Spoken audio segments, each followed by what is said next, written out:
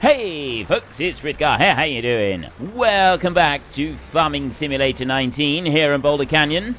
It is currently hooving it down with rain, and we need to just tidy up the sheep. We could also do with tidying up the yard and putting a few things away. And for those of you who are ever on the ball, you may have noticed that there is a little bit more money on the grand total than there was a little while ago. That is because we are going to hop, skip, and jump over to here, and we are going to purchase a milk tanker. And the reason we're doing it like this is because we're not actually owning the milk tanker. This is going to be done the same way as we do the other stuff. So I've added 68,000. We will get a standard milk tanker like this. We can have either a chrome, a stainless steel, or a black. I will stick with chrome like that, and we will buy. There. Job done. That one belongs to the dairy. So we won't actually own that one. That one belongs to the dairy. It will just be parked up, and it will be used to transfer milk from the cattle point to the sell point to represent the merchant coming in and getting it. Now, it was pointed out in a comment that it would be really unrealistic for a large tanker to come in to collect a small amount of milk from a farm.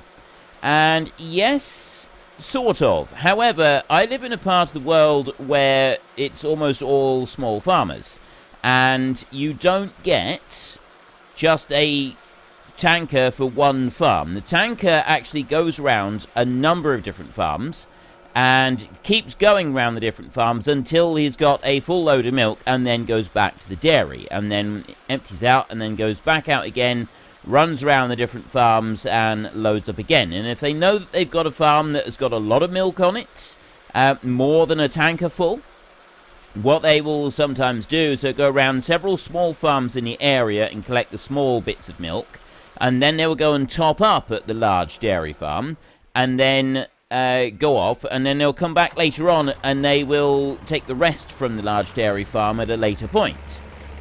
So the fact that we've got a large tanker coming through, you know, I really shouldn't go around the corner too fast with this machine. The fact that we've got a large tanker coming through and taking our milk away is not unrealistic. Not in relation to that, because the tanker wouldn't just be going to one single farm. The tanker would in fact be going to a number of different farms. It wouldn't just be ours. So that bit is quite realistic. It is what you would expect. Now, why is this one waving around as much as it is at the moment? Some days it does this a lot. Some days it doesn't do it at all. I'm never really quite sure what's going to happen with that one. I'm going to leave it there for a minute, though. I don't want to do anything else with it for a second, because the only thing I want to do is just move it out the way, because I want to be able to get this on here. I'm going to go and grab that one right there and hook you on like that. And then I want to tidy up the animals. And then we want to skip the night, because we can't do any work in the fields today. We want to get the planting going. We want to get the planting started, and we can't do that until the rain stops. So we need to wait until tomorrow, when the rain has stopped and the ground's a bit drier. I mean, yes, technically it would take longer than that for the ground to dry out, but let's be honest here. The game, we're looking at about 3 months per day in game, so I think we're probably going to be all right with waiting just overnight with the rain. I don't think we need to worry about waiting any longer than that. Now, how are we doing with the animals? If we have a look in here, food is absolutely fine for them, and food is absolutely fine for them. So I will just use the bucket to clear this up. It's not an ideal situation using the bucket for this one, because it's smaller than the grab that I would, not the grab, the muck fork that I would normally use. However, it does still work. It does still do the job. We can take a bucket full from here, and then I can simply plonk it right out in front of me like that. And then I can do the same again, and we can get the rest of this material loaded up. Like this. There. Scoop up the whole lot. And do it in two. I don't think I'd actually be able to get the whole lot in one using the bale grab thing anyway. So what I'm going to do is I'm going to leave this one here like this. Now, for the rams, the protection for the rams, you would want to leave it like that. Yeah, down as low as you can with it curled right back so that the rams themselves are covered up. You want as small a quantity of silver showing as you can possibly have. However, for the benefit of the bucket, you need to leave it something like that. So you kind of need to do a best of both worlds situation in this so that you don't have water pooling in the bucket. So it needs to be slightly slanted forwards like that, and then leave it like that. That's kind of what you would do, so that you don't have water sitting in the bucket, it just drains out, but you also don't have the rams being left exposed unnecessarily. There is still some being exposed there. Now, if you weren't being lazy, what you would actually do is you would take the bucket off, and then you would put the tractor down like that. And I've been told it's better to leave the tractor in a straight line for the power steering on the front. Some farmers do actually go as far as leaving it full lock one way one night, full lock the other way the next night, but that does involve having a pretty good memory to remember which way round you left your wheels. I don't know. I don't really know on that front. I've always been one for leaving the wheels in a straight line whenever I've parked up. But yeah, I would guess that there are arguments on both sides for that particular one, which is best for the different bits, which is best for the rams, which prolongs the life of them the most, which prolongs the life of the seals the most. Who knows? I really couldn't say on that particular one. I have no idea. And I'm just going to go here, and we're going to clean this one off. I am going to start speeding time up a little bit faster now. We'll go to full 120 times speed while we clean this one off and the tractor off. So then the tractor is going to be ready to start doing the planting in the morning. We've got a field of corn that we need to plant.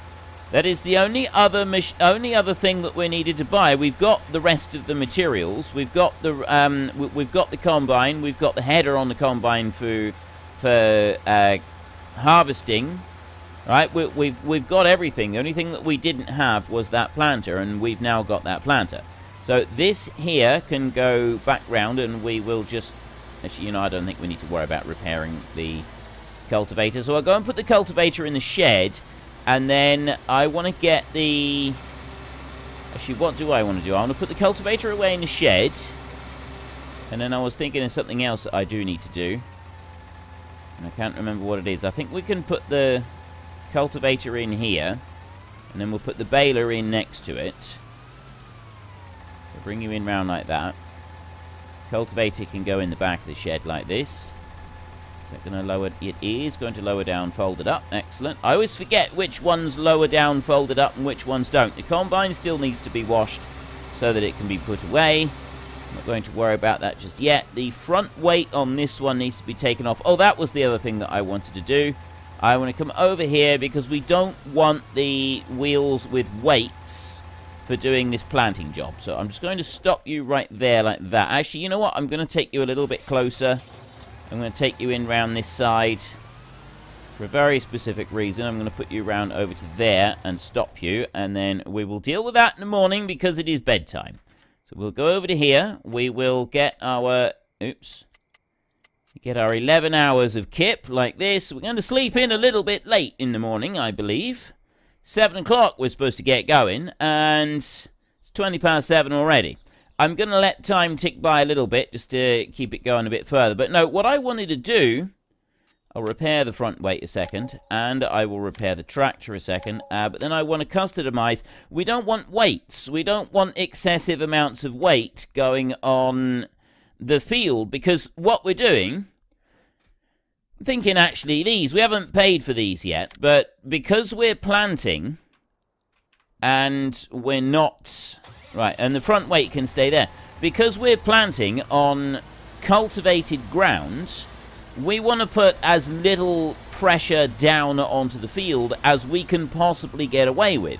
This is the absolute minimum amount of downward pressure on the field. So using double wheels for a job like this would actually be something that would make sense. You don't just use double wheels for stability on steep ground. You sometimes use double wheels to prevent compaction. I know farmers who plant potatoes, who do quite a lot of potatoes, and every single bit of work that they do in the potato fields from the moment that the plow has been through is done with double wheels. All of it. They use double wheels for absolutely every single aspect of it.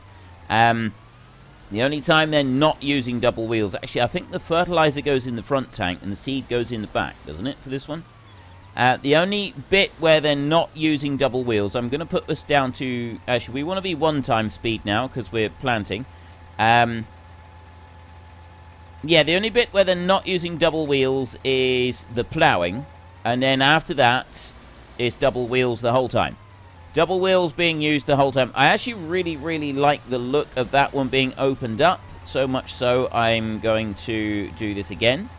I'm going to open that up because it brings that front pad out there like that. That's really good. I like that. We want to lower that one down. No, not you. There. I want to lower that one down there. That does actually look pretty good. However, I think this is going to look better. I think we'll get a better... You know what I'm doing? I'm looking for a picture for the thumbnail, like I frequently do. But what we will actually use for our thumbnail picture is probably going to be this one working out in the field, because this is something that we've not seen before, and we've not used the dual wheels before either. But yeah, they would use dual wheels for absolutely every aspect of it, apart from the original ploughing, in order to minimize compaction. Well, I say would, they still do. When I used to see this many years ago, they didn't have an extra wheel. They would put cages on.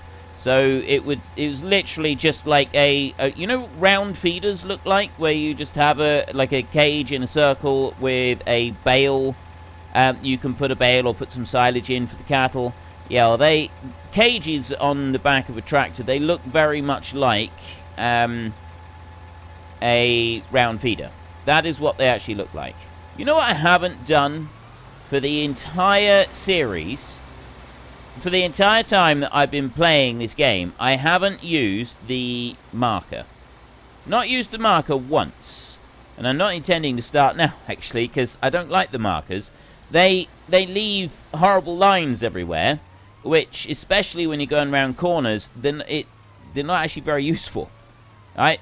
They do leave a mark out in the ground. If you press Z, it actually puts the marker out like that, and then it leaves a line. But if you go over land that you've already done, all it does is dig up the seed that you've gone and put down, which is why I don't like them.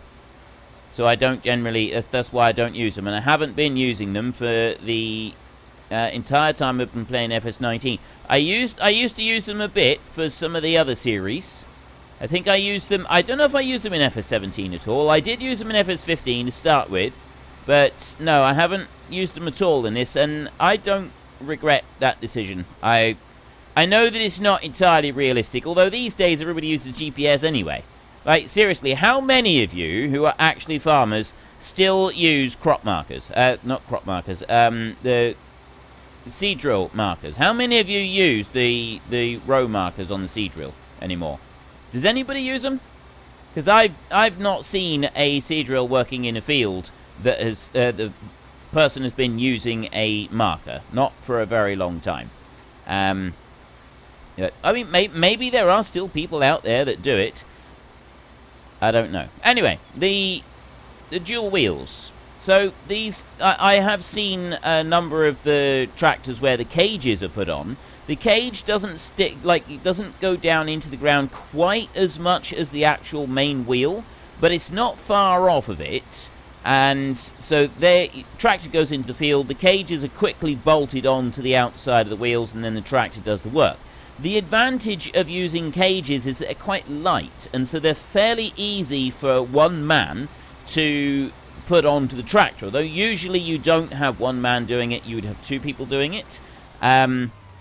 person who brings the cages to the field, and then the person who's driving the actual tractor. And it's you're able to load them up onto a trailer. You can pick them up between the two of you and put them onto the trailer by hand.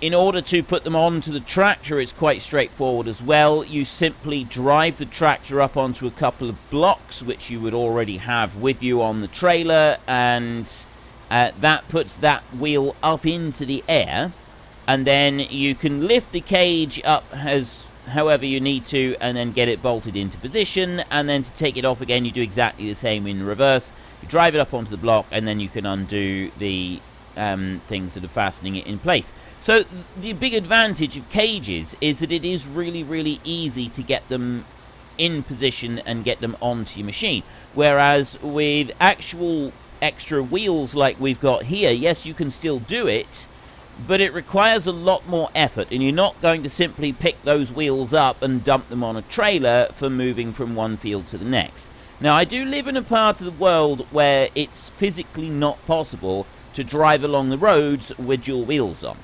So, I mean, you wouldn't be able to do that with cages anyway. Road laws would prevent you from doing that because they're not pneumatic tires, so you're not allowed to drive on the road with them. But the width of it would prevent you from being able to drive on the roads anyway. You simply would not be able to get along the road with that kind of width on your machine. You've got to put them on and take them off in the field in order to be able to, even just to be able to get in and out of the gateways. I mean, yeah, there's probably several gateways that you would be able to get through with various different farms that, on that particular point, you would be alright. But for the most part, no, you wouldn't. You would not be going through the gateways. You wouldn't be able to get up and down the roads. It just wouldn't happen.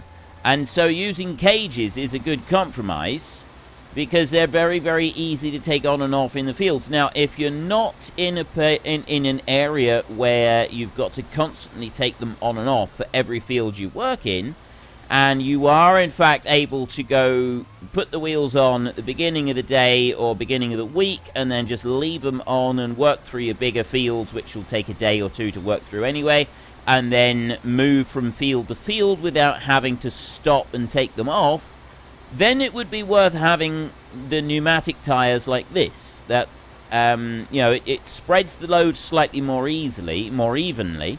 The cages, whilst they take some of the pressure off, they definitely don't spread the pressure perfectly evenly between the two items on the back, like between the tire and the cage itself.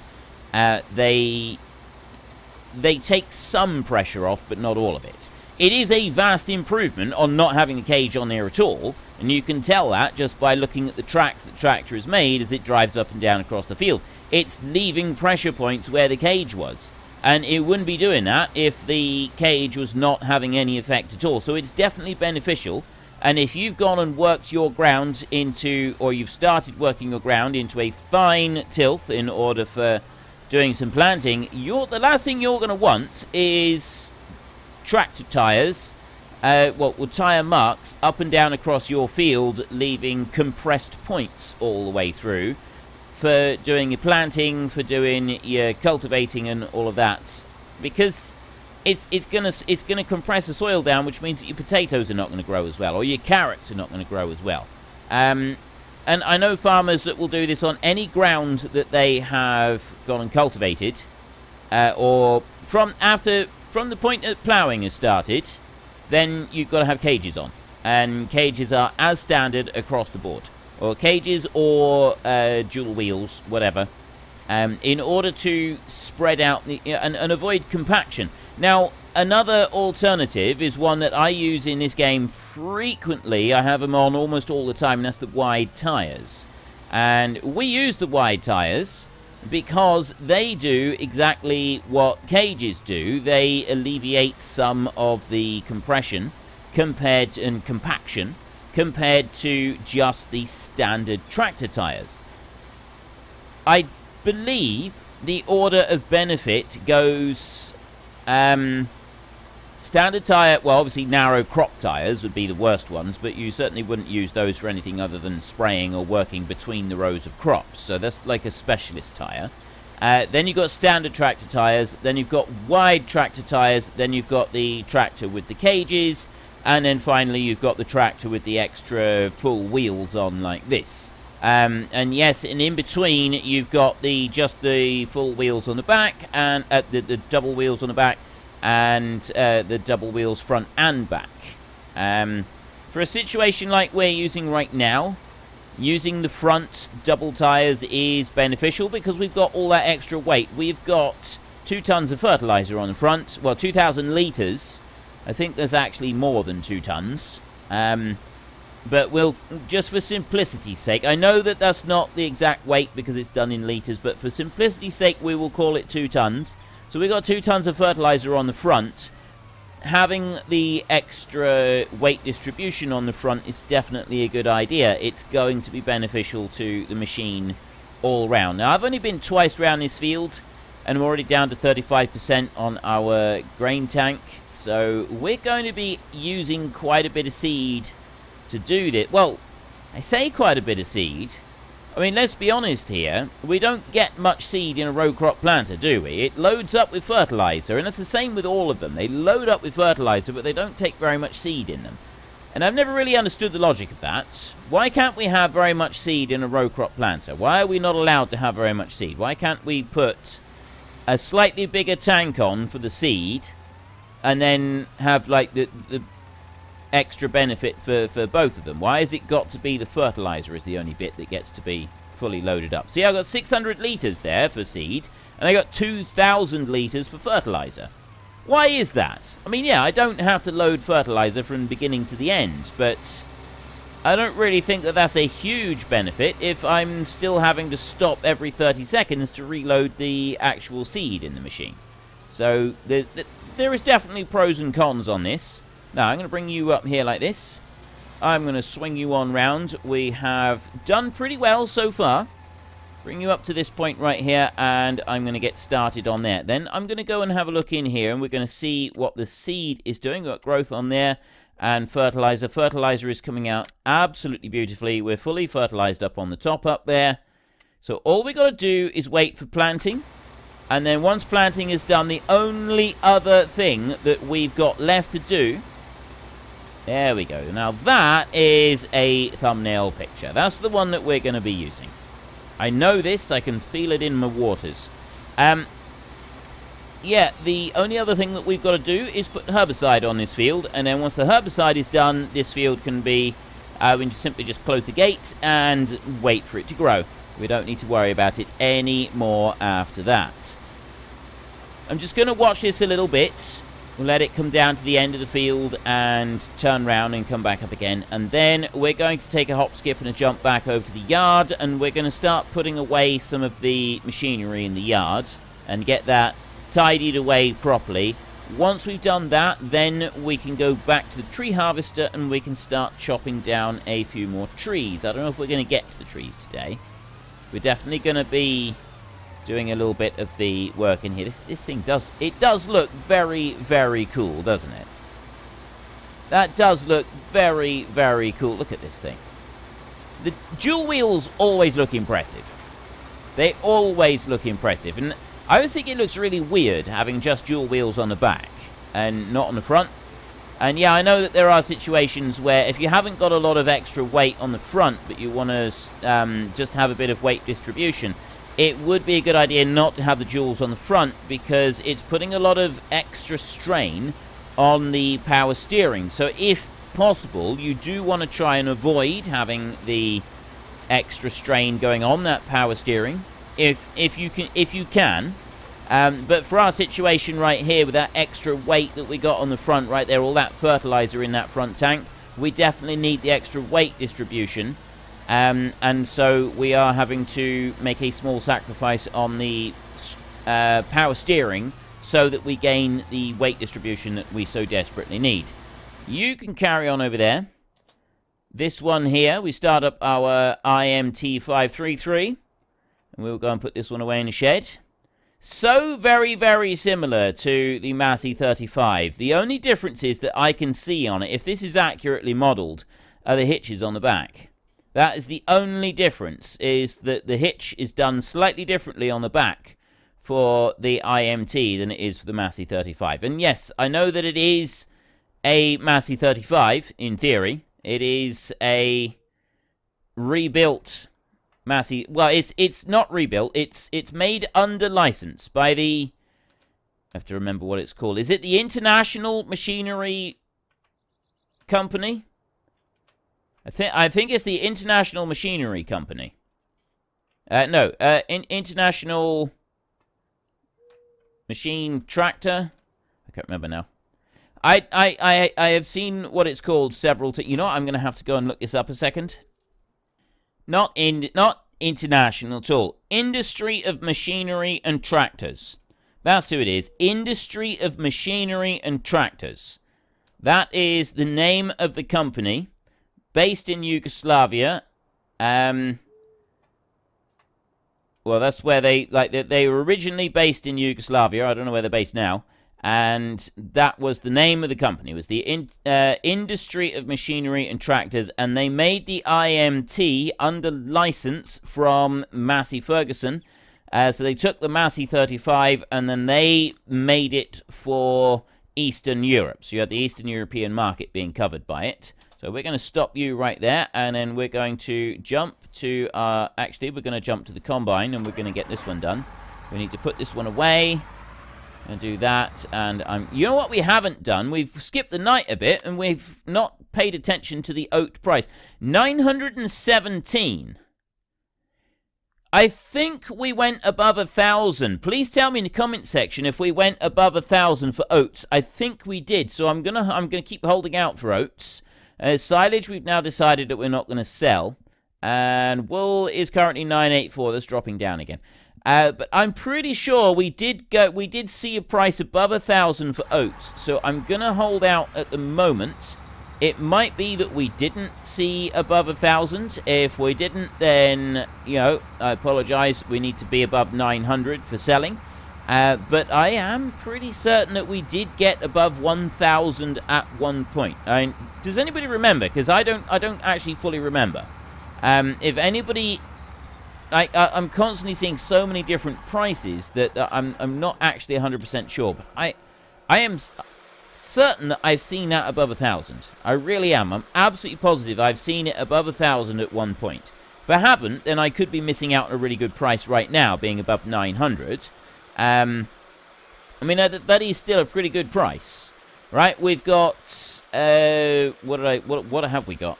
What have we got in the way of it? We got 87,000. So we got about $80,000 if we sell right now. 80 grand is not to be sniffed at. Not really. That's pretty good. That's going to put us up to over $300,000. Which is very, very close to actually being... wait a minute. Over 300,000. That's not very close to being able to get the animal pen, the cattle pen, is it? That is actually being able to afford the cattle pen. We're already very close to the pig pen. We're getting very close to being able to buy both of them. That's what we just simply say that we're getting very, very close to being able to buy both of them. I need to reset those three to the shop. I'll do that in a sec. We'll put the combine away, and then we can reset those to the shop. This combine is now being cleaned. I didn't service the combine. I will need to do that. I won't do it now, though. I'm going to put it away in the shed. I want to put this one away and I want to have it done with. So you can drive into the shed in there, like that, and I'll lower you down. You in like that so that you're not hitting that one there. Right, we'll shut you off there. That one is doing an absolutely wonderful job. At least I'm hoping he is. I'm going to jump up on here out of the way. He is doing a wonderful job. He's got 50% seed on him still, so he can keep going with that. He's spun round beautifully and admirably right there, so we don't need to worry about it. We've got this one here to put away. We've got the baler to put away and a mower to put away. I'm just going to go into here. We zoom in a little bit like this, and we take that one and reset that one to the shop like that. Okay. And then that one, that's the baler. I don't want that. I want this one over here. I want to reset that one to the shop. Okay, and then I want to reset that to the shop as well. And then as soon as we've got the cows, we'll be using the tractor from the dealership. The tractor will be using, well, tractor unit, I suppose. Technically, it is called a tractor unit, isn't it? We'll be using the machine from the dealership. Let me just put that one on there.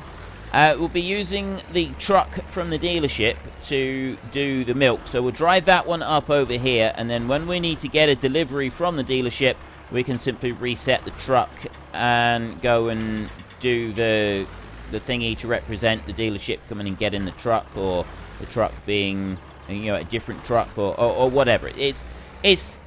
It's role play, it's representing something, it's not actually us using it. That's the important bit that we need to remember. So long as we've got something that can move the milk from our farm just to the sell point to represent the merchant coming in, that's all we need to worry about.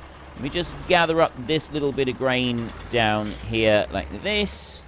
There we go. We've got, and then that's done there. How are we doing now with our animals? Let's have a look.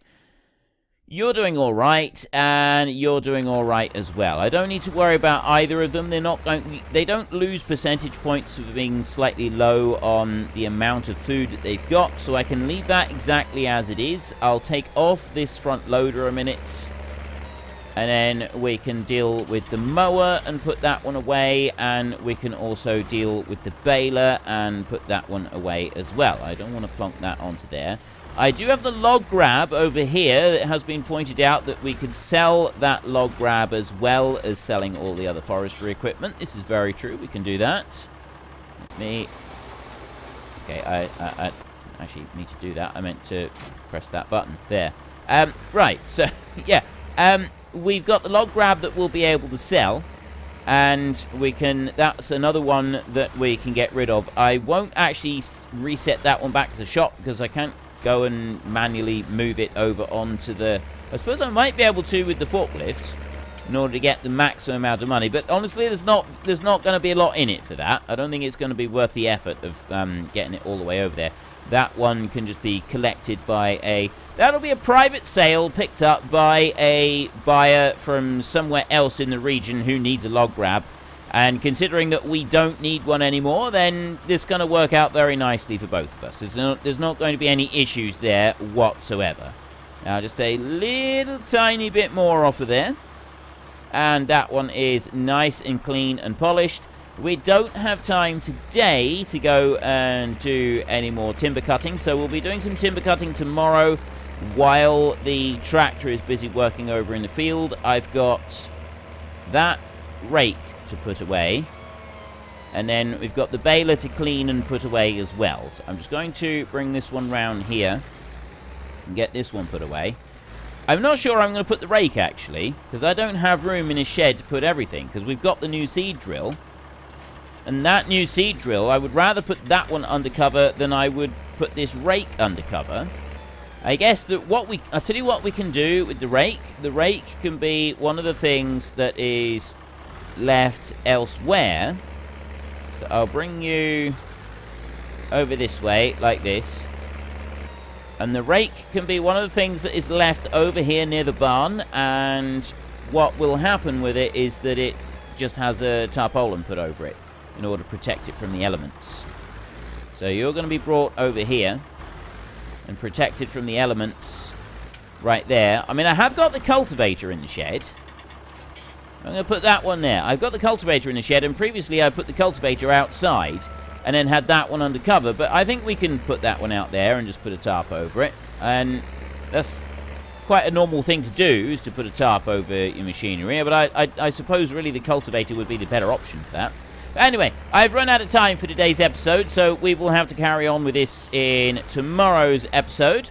If you've enjoyed this one, then please head down below and give us a like. And if you really enjoyed it, then please tell your friends all about me. Get them to come and watch as well. That would be awesome. And until next time, thank you very much for watching. This is Frithgar. Goodbye, and see you later.